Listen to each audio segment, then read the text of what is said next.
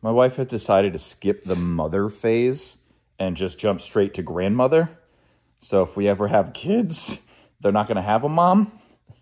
They're just going to have a really young grandma who makes them a whole bunch of shit with yarn. I'm making coasters. And what's this? Half of a blanket. And what's upstairs in the closet? I got distracted because somebody sent me this, and I was like, well, I have to try that. Yeah. I'm going to get to a rocking chair. You got, oh my God, you are right now the grandmother from Tweety and Sylvester. You got your blanket on your lap. You got your high bun. The only thing you're missing is the glasses and white hair. But in a rocking chair, I'm getting you a rocking chair.